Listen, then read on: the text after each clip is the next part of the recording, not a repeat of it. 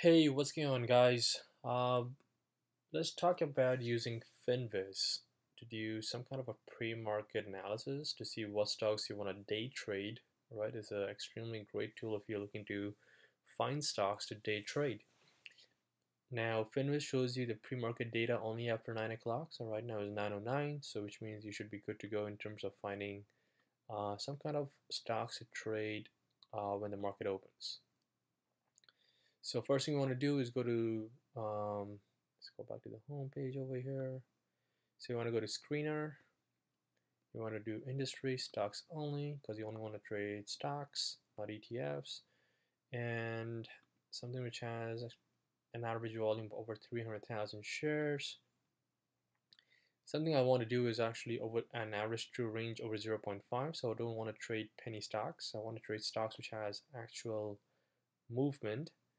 Now, the good thing about it, finviz, is you can actually scan based on the volume, right? So any stocks, let's say I want to trade stocks which has over 50,000 in pre-market volume, I can quickly take a look at, you know what, there's 31 stocks, and let's take a look at the stocks individually.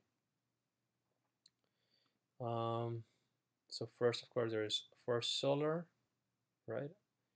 You can also put a parameter based on price. So I don't want to trade super like over $100 stock. So I want to put a price something below $100, which is what I want to trade. And let's take a look. Right.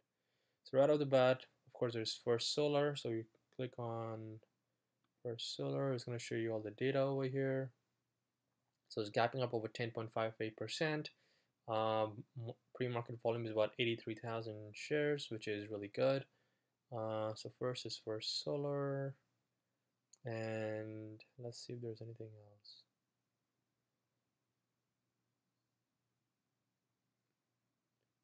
Okay, let's see. So two stocks which really comes when I take a look at it is, of course, there's Starbucks and there is this Nuva. But I'm not sure what happened to this Nuva, but this gap down is pretty dramatic on here, down about 10.39%. Okay.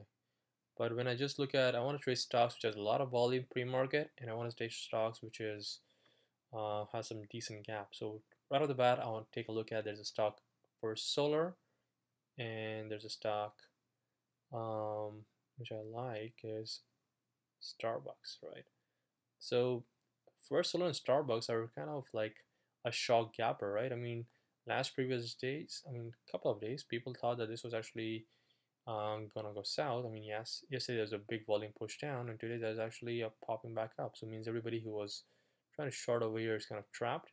But this is not really a great trap because there's still a lot of people buying over here who actually anticipated this up move, right? It's only the last few days these people got trapped. In terms of Starbucks, so people over here, they were already anticipating this down move, and yesterday there's a big up move, thinking there were some positive things going on, but today actually gapped down here. So I'll go back to screener and I'll put First Solar and Starbucks on my watch. Now sometimes when stocks are over 50,000 shares, you might not see everything.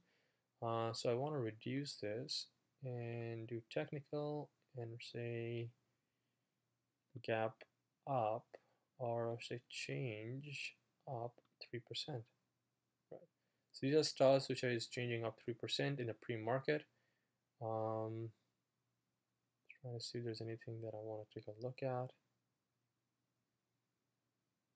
No, nothing too enticing. So all the solars looks like they are all popping back up, right? SPWR, CSIQ, and of course because of First Solar. What about change down 3%?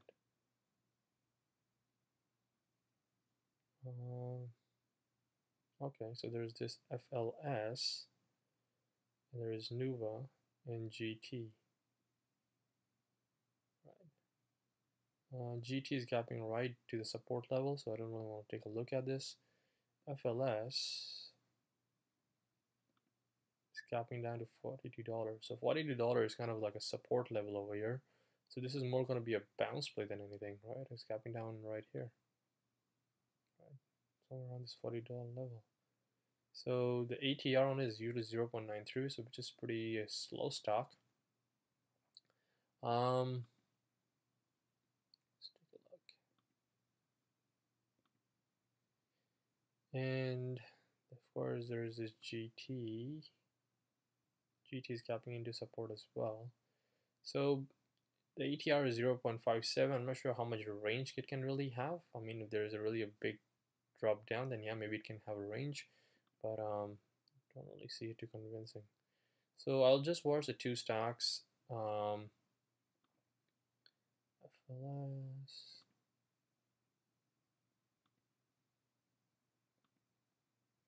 Right, so you can see the pre-market information down here.